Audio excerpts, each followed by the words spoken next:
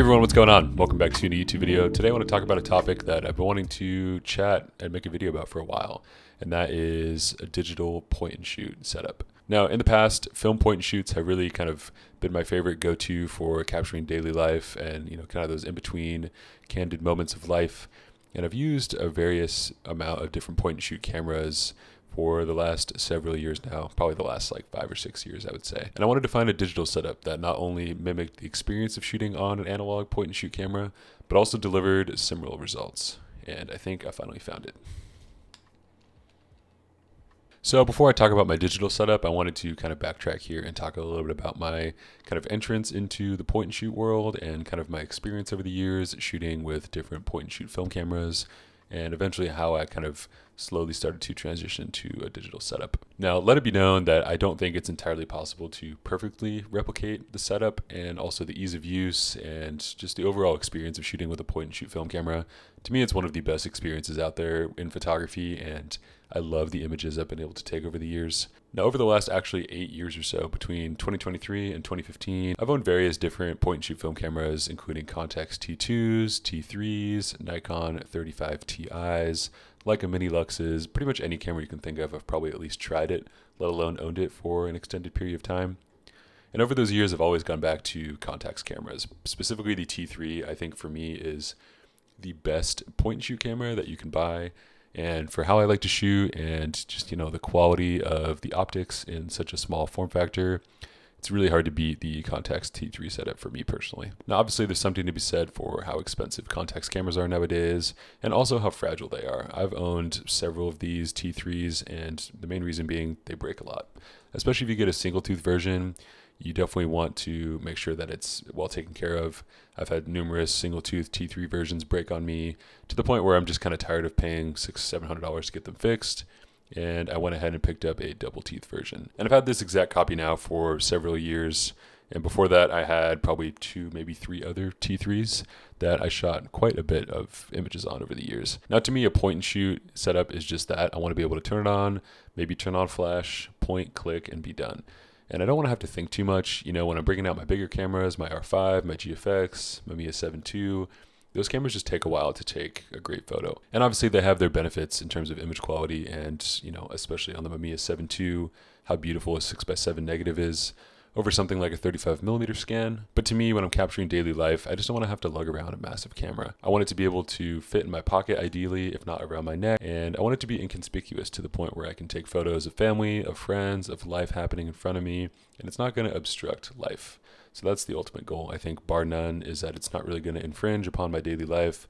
But more importantly, I also want to be able to capture really high-res, beautiful photos with whatever I'm taking a photo of. Now, I've taken point and shoots all along my travels across the world, to Asia, to New Zealand, Australia, to different parts of Europe, and also on many, many, many various road trips around the mainly Western United States.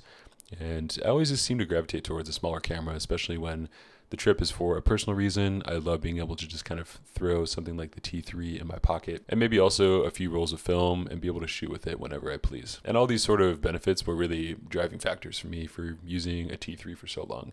Again, I've taken some of my favorite photos of all time with this camera, and time again, the quality of the scans are just so beautiful. So I really have enjoyed and still do enjoy shooting on this camera. It's a very special camera to me. Now, for me, when looking at a digital setup, I wanted to try and emulate not only the experience of shooting with something like a T3, and to me, when it comes down to an image taken with a T3, there's a few things that stand out. First and foremost, the flash is so amazing on those cameras, so I really wanted to find something in the flash department that worked really well for my setup. So after all that research, I ended up with the Fuji X-F20 flash. I purchased this on eBay about 4 months ago, and I will say they are pretty pricey, but I really wanted something that kind of mimicked the look and feel of an analog image. And from what I had seen on various YouTube videos and photo blogs and stuff like that, this flash was going to be able to do that for me. So I recently took this X-F20 on a trip to Japan and paired it with my Fuji X-T5 and kind of brought it around during some night markets in Tokyo and also just kind of some nights out on the city. And I really, really like how this flash performed. It just looks great.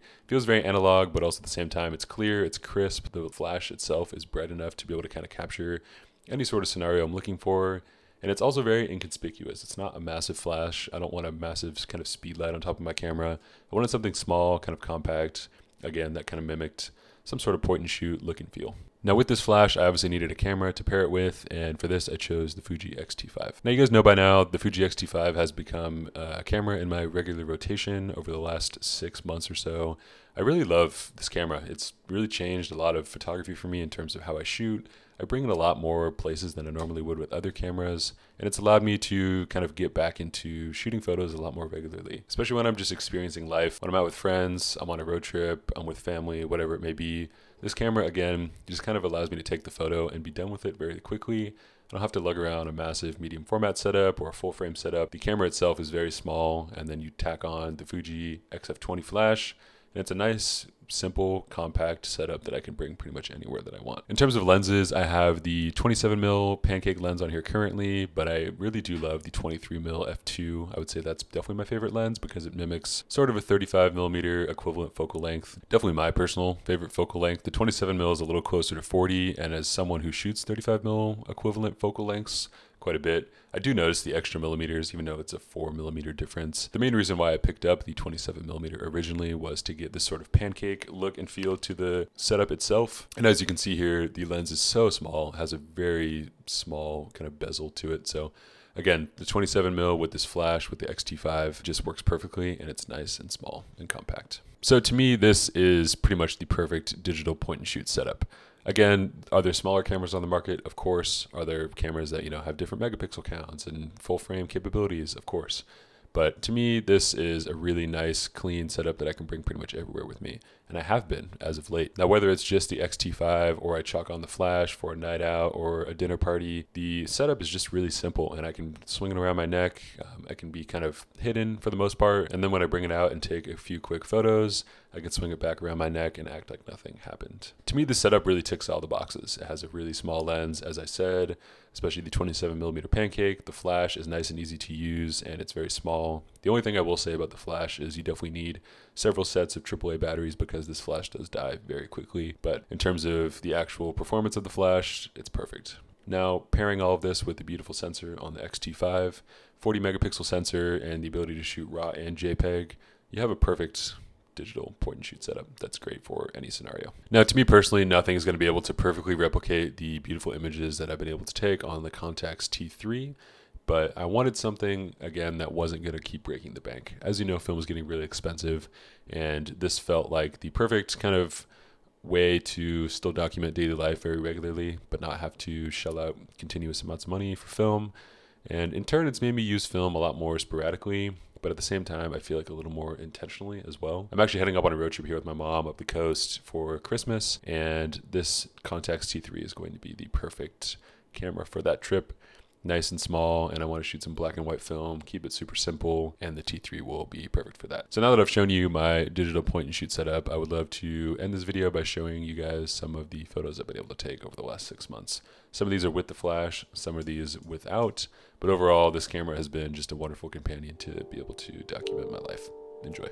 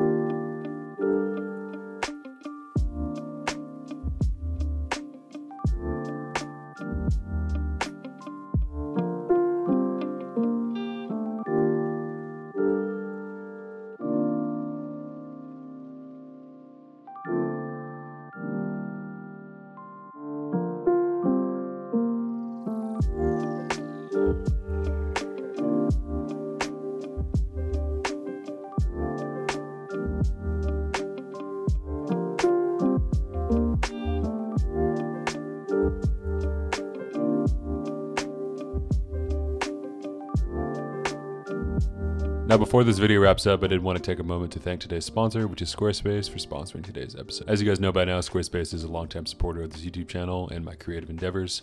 and I can't thank them enough for their continued support. To me, Squarespace is, simply put, just the easiest way to build any sort of website. Whether you're creative, looking for a great way to display your work, sell e-commerce products, or even just have a great landing page for potential clients to find you, Squarespace makes this process extremely easy and seamless to do. The best part is you don't have to know any sort of coding or any technical knowledge of how to build a website. All you do is simply drag, drop, and add your photos, and you can make a website in minutes. I've been using Squarespace now for almost my entire photography career, and I can't recommend them enough to anyone who's looking to start and make a great website. If you guys want to check out Squarespace for yourself, there'll be a link down in the description to receive 10% off your first website or domain purchase. Thank you so much to Squarespace, as always, for sponsoring this video. Thanks to you guys for watching. We'll see you next week.